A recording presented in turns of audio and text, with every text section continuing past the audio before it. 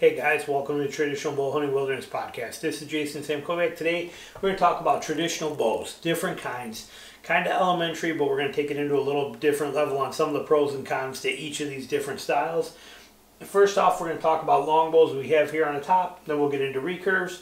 With longbows, you have an ASL and hill style bow, which is basically your straight limb, kind of classic straight limb type longbow, which again I actually have a whole nother video I did that should have been out just before this one, which will show all the details, because an ASL style longbow has got a lot of variations to it, a lot of different models to them, and a lot of advantages to it. It's my favorite kind of bow, and I did do a whole video on that, so I'm not going to get into it too deep.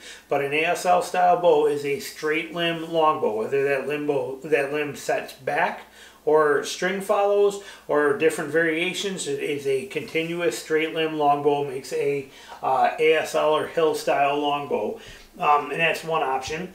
Now for the other option, and I'll get into some of the details of these other ones, but a mild R&D bow, reflex, deflex. When you see R&D, reflex, deflex. Deflex is this part where it goes away from the shooter. Reflex is where it dives back into the shooter here.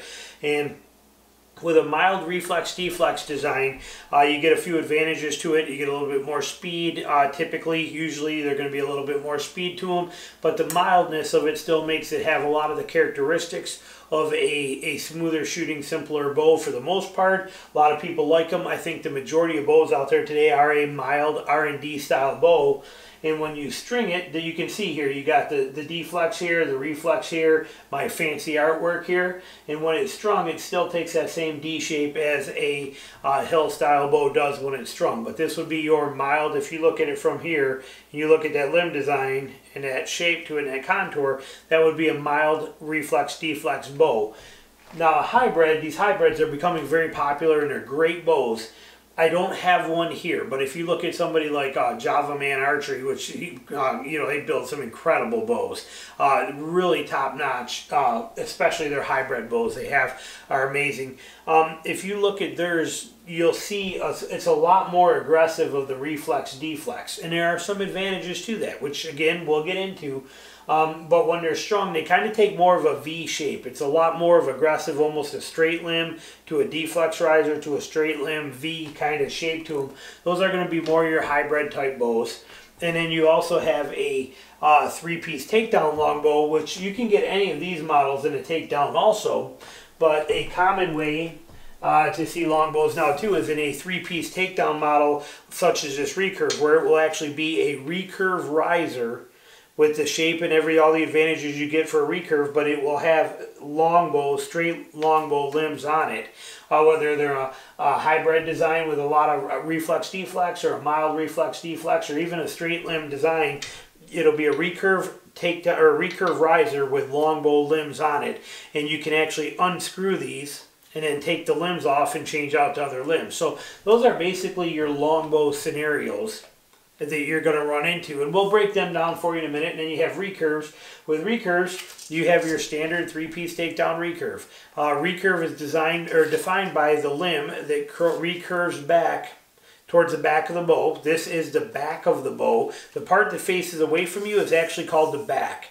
This side that faces you as a shooter is called the belly. So they will recurve back towards the back of the bow, towards the target. And when it's strung, the string will rest on the limb. If the string rests on the limb, that qualifies it basically as a recurve. If the string does not rest on the limb, that was how you have nothing there, where the string doesn't touch except for the nock, like you have on a longbow, that would actually classify it as a longbow. And then you also have one-piece recurves, which is just, there is no takedown option on it. It is all made from one piece of wood, and that would be a one-piece recurve type setup right there. So those are basically your different kinds of bow options. Now, what do you get if you're a new shooter, if you're coming into traditional archery or converting from a compound? What's the best way to go? That's a question that I get quite often. Recurves are generally a good way to start off to. Well, a good way to go when you're transitioning from a compound. Reason being, if you notice, this riser looks very compound-like. the grip angle, the stuff like that, the size of it. It's much more compound-like. You shoot it a lot more like a compound with a real relaxed, a lot of the pressure right in the web of the hand, kind of designed for a lot of people. It gives you a lot of the same features as a compound. You can shoot them off the shelf, you can shoot them off a rest, you can still, a lot of them come with sight pin holes, so you can actually mount things right on there, put a plunger rest, stabilizer, whatever you want to do. But the transition from a compound to a traditional bow, a recurve is generally going to be easier because the shooting style is a lot more of the same way that a compound is, especially being the grip. The grip is the key. And it just lends itself very well to it. Plus, there's a lot of nice features to a takedown recurve. When coming from a compound is you can go to something like this Samick Sage, which I did a review on. It's another video I got on there. Maybe I'll link it at the end of this for you. But with that bow, with that Samick Sage and any 3-piece takedown, you can order extra limbs. So you may start out with a lighter weight bow with lighter weight, say 40-pound limbs, and then go up to 45-pound limbs or up to 50-pound limbs. You don't have to buy a new bow. You can just get the different limbs. Like for the Samick Sage, I want to say they're about maybe $75 is what it costs to get new limbs for it. So they're not tremendously expensive to be able to swap that out. So it's a nice feature. Recurves are great. They shoot very well, but like I said, coming from a compound world, this is going to be the easiest transition for most people to make. Shooting these, you know, you get a lot of control because of that grip style, so there's not a lot of torque you're going to induce in there. Just a lot of benefits to it. The nice big open sight window, in there that you're getting. The mass, the actual physical mass weight of it is closer to that of a compound. So there's a lot of benefits to switching from a compound to a traditional bow by going to a recurve. Recurves are generally faster than longbows, although that has been beaten now by a lot of the hybrids and things like that, that's not really that relevant. Which we'll jump into that here for a second after I finish out with the recurves. Now, advantage to a takedown recurve too is that when you undo these limbs, you can actually unscrew these. I got a quiver on there, so I'm not gonna, but you can take these limbs off. And this bow breaks down very small. This limb is from here to there. That limb's from there to the top. You got the riser in the middle. You can put this in a duffel bag and make it real easy for flying with, for transportation. You can fit it in a backpack. If you're on a cougar hunt or something like that, you're going to hike up and then put it together when you're in camp, or when you get a cat in a tree or something like that. Very easy to take this down and reassemble it quickly. Slap the limb on, tighten it down. Slap the limb on, tighten it down. Put your string on, string it, you're good to go. Very simple design, very functional, great thing. I think the majority of traditional bow hunters that are out there actually prefer and shoot recurves more than they do anything else. So they are a fantastic option in a takedown one. The one-piece versions, they are definitely sexy with their lines and they look good. This one obviously being very old, this has been beat up a lot. It was actually my son's first bow fishing bow. So this thing's been through the ringer. But they have great lines to them, very pretty bows, but you do not get the takedown feature, but they are a lot lighter in weight. So you do in physical mass weight. They're lighter weight than your 3-piece bows are, so that does have some features to it, and a lot of people just really like them. So 1-piece takedown doesn't matter. The grip, the functionality, all the same, still going to be an easier transition than coming from one coming over from a compound. Now, I'm going to mention this stuff here with all these bows because it doesn't matter what bow it is that you're looking at. Shootability is everything. It's the only thing that matters is the shootability factor, which has a couple factors in there. When it comes to shootability, it needs to shoot where you want it, needs to feel comfortable the way you shoot it, needs to have a comfortable grip for you and fit you the way you want. You got to be able to hit what you're looking at with it. That's what matters. That's the shootability of a bow. Can you shoot it well? Do you like shooting it? And is it fun? Those are the characteristics that matter the most. Speed is not in the equation in the world of traditional bows whatsoever. I don't care what anybody tells you. I don't care what their numbers are they're getting through a quantograph. I don't care what any of that kind of stuff is. None of it matters in a traditional world. Traditional world, it's about energy and momentum, and it gets it done. We shoot heavier weight arrows so that we can. Speed is 100% irrelevant in a traditional world. Let me put it to you this way. If you buy a Samick Sage that you get out, you buy from Amazon, or you buy a garage sale one-piece takedown or one-piece recurve, or you buy any kind of longbow on here, I promise you that if it's 40 pounds or more, it's going to kill everything in North America that you want to. Plain and simple. And if you don't know how to make it do that, or you don't believe it, watch or listen to some of my podcasts that I do, or pay attention to some of my videos I do on arrows and things like that, where I show you how to make a bow do that. This is nothing. And I get so tired of people that'll email me and ask me questions and say, well, my bow is advertised. He said it'll shoot 200 feet a second. I'm only getting 165 feet a second. Who cares? It doesn't matter. It's completely irrelevant. Does it shoot well for you? Do you hit what you want? Is it nice and quiet? Is it comfortable? Do you have a lot of fun with it? Then just hunt with it. It's perfect. Okay, forget the speed stuff. Let that stay in the modern world. Let that stay in the compound world, the crossbow world, where all that crap matters and they're shooting 5 grains per pound arrows and stuff like that. In the real world, the traditional bow hunting speed is irrelevant. Get it out of your head. Forget what it says. Don't run it through a chronograph. It's not worth it. None of it matters whatsoever. I cannot say it enough. Shootability is everything. With a traditional bow, you have to be able to hit what you're looking at with it. You need it to shoot well for you. You need it to be comfortable in your hand, and you got to have fun with it. If you have those characteristics, none of that crap matters. Nothing else matters. It's a good bow. Use it.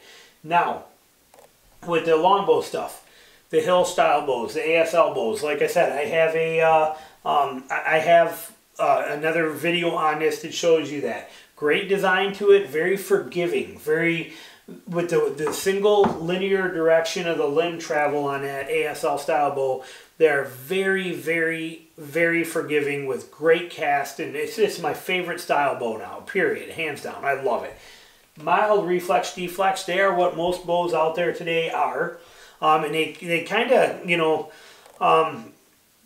they give a little more performance typically over a lot of hill style bows. Some hill style bows, not so much, you know, they are right there with them neck and neck, but typically speaking, it's going to basically give you a little more punch to it. You got a little more, you do end up with 2-directional limb travel with the reflex and the deflex, but it is mild enough that it has a lot of the characteristics as a hill style bow. You can usually shoot them in a shorter mode a little bit better because of that reflex and deflex, so you can go a little shorter in length.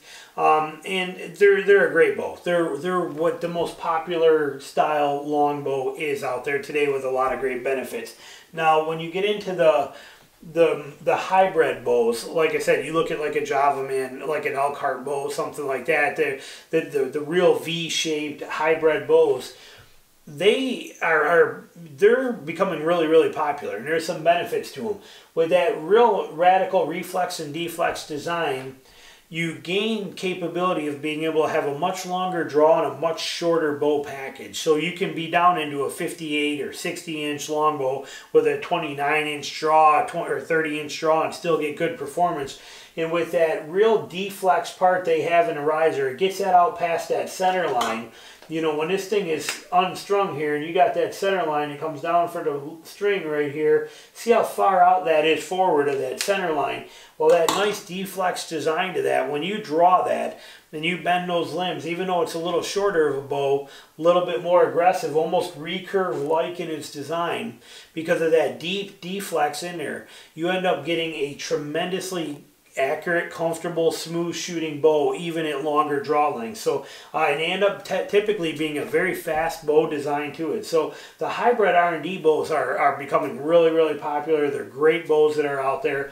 And then you have 3-piece takedown longbows, like I said, which steal this standard you know, riser just like this. Then they'll put a mild R&D or a hybrid R&D limb on there, and then you get the benefits of the takedown recurve for travel and stuff, but you also makes the transition going from a compound to a recurve. This style bow makes it easier. Going from a recurve to a longbow, the easiest transition is going this route here with a 3-piece longbow, because you can take your same bow and put longbow limbs on this. And then you can actually have the functionality of a longbow, and you can have the riser of a recurve, or similar to your compound, makes that transition even much easier. Going from a compound to a longbow style grip You do everything so much different with this bow, and it's ultra lightweight, physical mass, that it's a little more complicated for a lot of people to make a jump from a compound to this.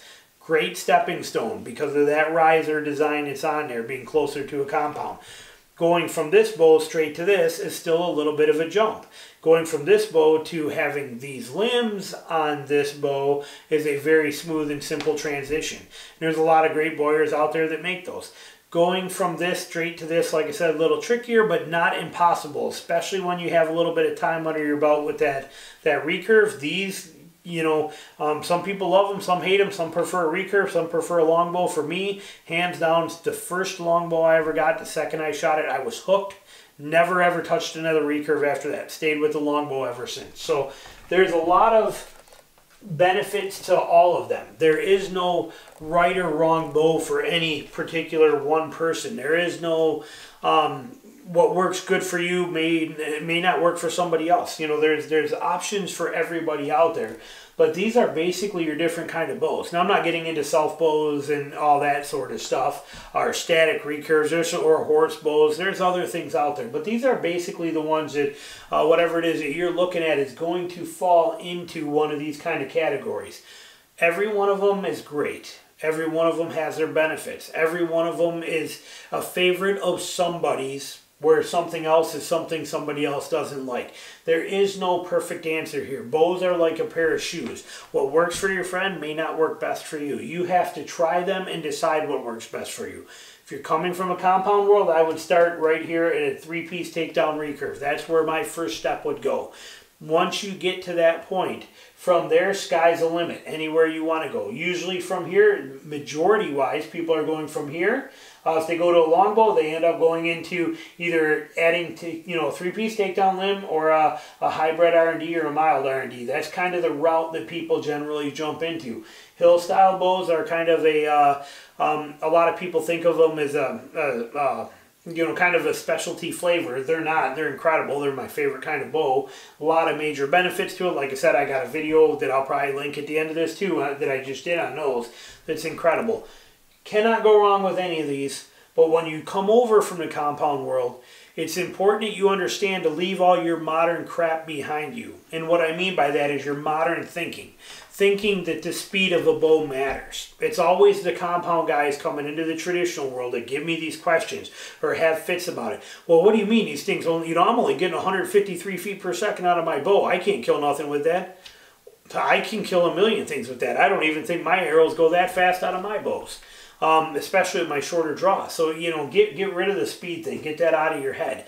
Get out of your head the fact that you can shoot farther shots, and that you're, you know, if you're coming from a compound world thinking you're going to be able to shoot a deer at 40, 30 yards, you're sadly mistaken in the traditional world. Keep them in close. Keep it there. You're coming into this for a reason. That reason is to make it more challenging, to become one with the woods, become one with the animals, take it on a deeper level.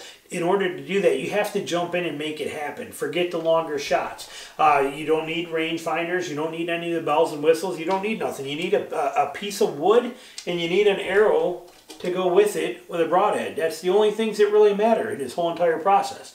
Now, what bow you pick, any of them. Can't go wrong. Price-wise, these here have great variables in here. You can go anywhere from you can find these bows from $100 brand new all the way up to $2,500 brand new. Okay, a lot of these bows fit into those same categories. Same thing here, a couple $100 all the way up to a couple $1,000. Couple $100 all the way up to a couple $1,000. You know, a few $100 all the way up to a couple $1,000. You know, I mean, a few $100 up to $1,500. It varies. There's a lot of options out there. The best advice I have for you is to try these. Again, coming from a compound, I'd aim right here first. But if you're already in a traditional world and you want to start spreading your wings, don't just jump for one or the other because your friend does. Give these things a try. Find out what's best for you. I went to a mild R&D bow because that's what had given to me as a gift for my very first longbow by one of my best friends, John. He had it built for me for helping build his house. And I went right to that, from this recurve right to that bow, and I never turned around and looked back. I stayed with this for over 20 years shooting these bows, which were great bows, don't get me wrong. Then I switched to one of these. Now my whole game's changed. This is absolutely my favorite. I wish I would have went to this a long time ago. Point being, try these things out there. There are shows that happen all winter long. There's winter, spring, and summer. There are traditional shoots happening everywhere. There are people on forums. You go on to Trad Gang, you go on to Leatherwall or Traditional Archery Society, these kind of things. There's people out there that live close to you that shoot these kind of bows that would be more than happy to let you try one of their bows and see what you think of it. Or go to a Boyer that's in your area and ask him, and you can walk into his shop and pick up a bow and shoot it. So there's options. You got RMS gear, Rocky Mountain Specialty gear out there in Colorado. They have like more bows in stock than any other place in the world where you can go there and try every single one of them. So if you're making a trip out west somewhere, maybe make a plan to stop in there and try them. But give these all a shot. See what works for you. There is nothing that is better than the other for everybody. The choice is 100% yours. Every single thing on here will kill animals all day long and do it very efficiently, quickly. And this will kill an animal just as quick and good as this will, and this will kill them just as quick as good as that will. There is no right or wrong on here. There is no better than the other. It's just what matters most to you. Take your time, research these a little bit, figure out what works best for you, and then give it a shot.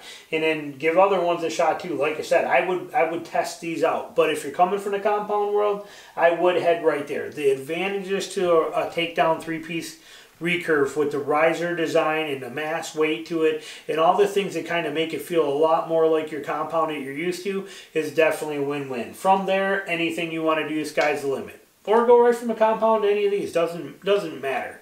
But there's options there for you. Thanks for watching. We'll talk to you soon. All right, bye.